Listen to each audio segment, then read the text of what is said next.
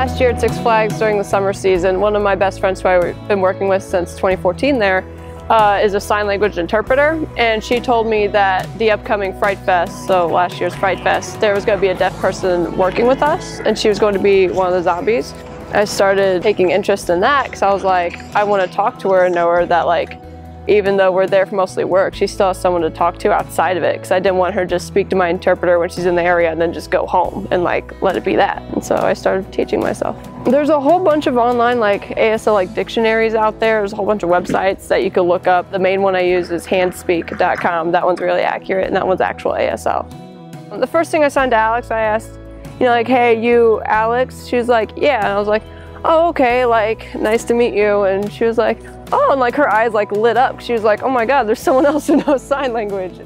I kind of told her, like, you know, like the main reason I knew sign language so I could like, so you could have someone to talk to. And she's like, oh, that's really cool, like, thanks. And she's like, really came the long run because we're like best friends now.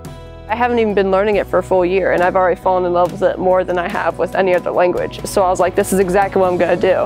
And so I'm currently trying to go out to California and go to school there and start an interpreting business.